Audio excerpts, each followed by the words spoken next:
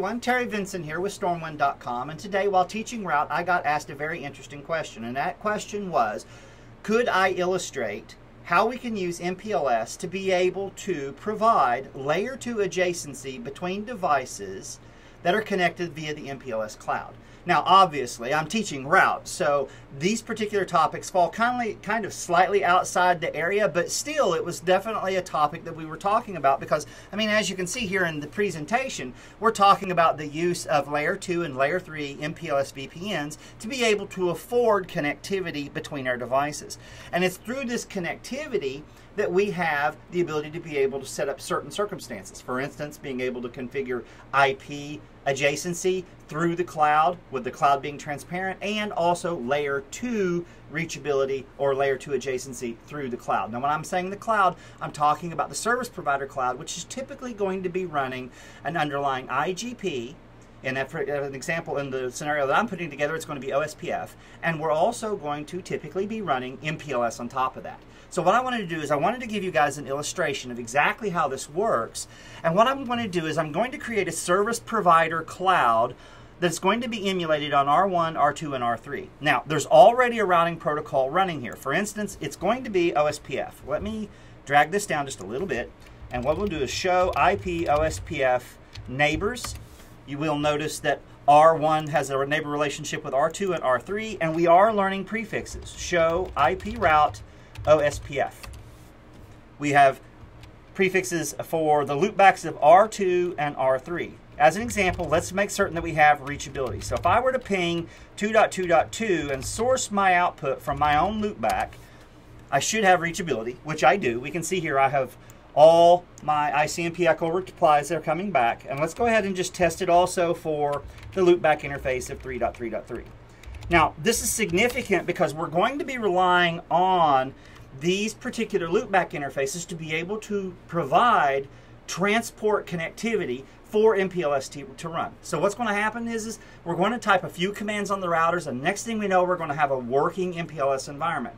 That MPLS environment is going to use a series of TCP connections between R1, R2, R1, and R3 in order to be able to create an MPLS environment. So it's really simple to do, even though it's not inside the scope of route, but it's still something I want to illustrate because we can then use that to talk about what we were talking about with regard to the presentation.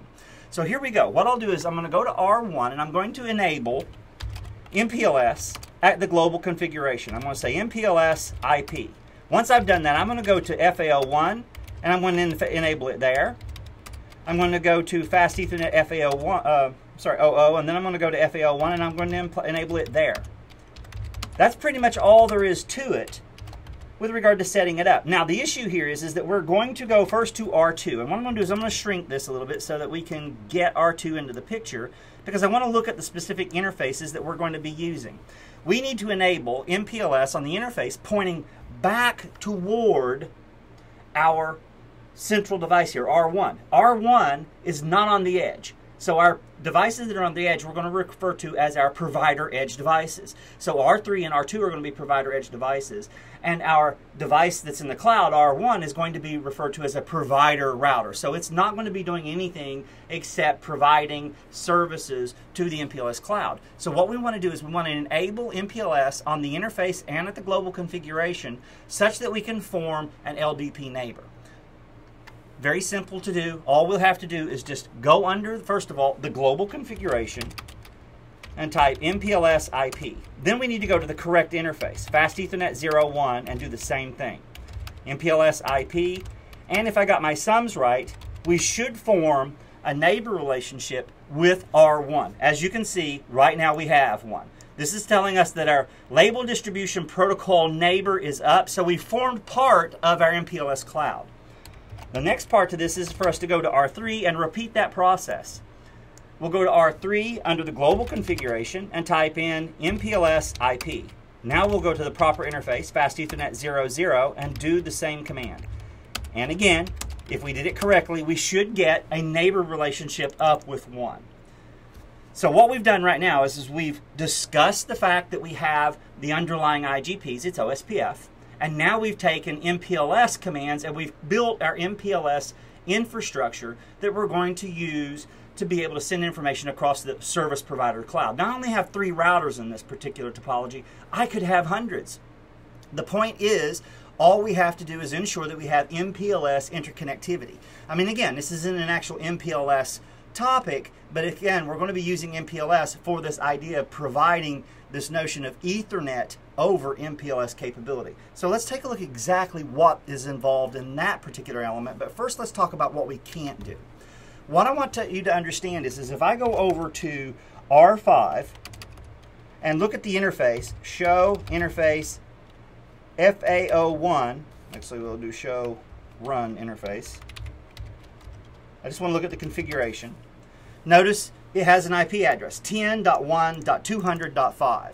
Now, when we look at R4, R4 has another IP address that's in the same subnet. So here we'll do show run interface FAO. Now notice we're in the same network, but we should not have, or we do not have reachability. So if I go ping 10.1.200.4, what's going to end up happening? Oh, I ping my own address. Let's ping 5. And we have no reachability across the cloud. So what we need to do is we need to address that. How do we provide that type of reachability? Well, it's going to be, again, using commands on the PE devices, on the provider edge devices, R2 and R3, and it's a simple single command that we can enter. What we'll do is let's go over to R2 and execute it there. Now, what we're going to do is we're going to execute this command on the interface facing our customer devices. So on R2, it's going to be under the interface fast Ethernet 00. What we're going to do is we're going to use the xconnect command, and I need to tell it, first of all, who I want to connect to. So what is going to be the address of my peer?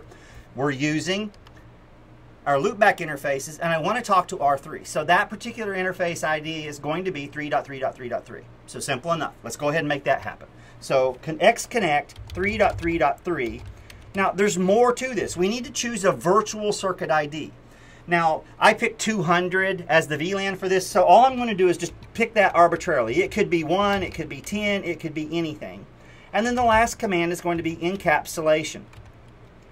But what are we going to be encapsulating? Well, we have a choice. We can do layer 2 tunneling protocol across a layer 3, or we can do MPLS, and that's what we're going to do, MPLS. Now, what I'm going to do is I'm going to exit from here. And I want to take this exact same command, do show history. I'm going to copy it out. And what I'm going to do is when I'm going to go under the other interface on R3 and repeat that command. However, bear in mind I have to change the peer. So here what we're going to do is we're going to go to interface FAO1 because it's the one facing the customer. So config T, interface FAO1. And now I want to repeat that command. I'm just going to copy and paste, but I need to change the address because from 3 I want to peer with 2. So we'll just merely come over here and say 2.2.2. Now the moment I do this, it may take a little while for things to come up, but I should form a relationship such that I'm connected to R2. How do I know that I'm connected? Well, let's take a look at this. Let's do show MPLS LDP neighbors and see what it says with regard to my neighbor statements. Let me magnify this and make it a little bit bigger. Notice I have 2 peerings. I'm peered with 2 and I'm peered with 1.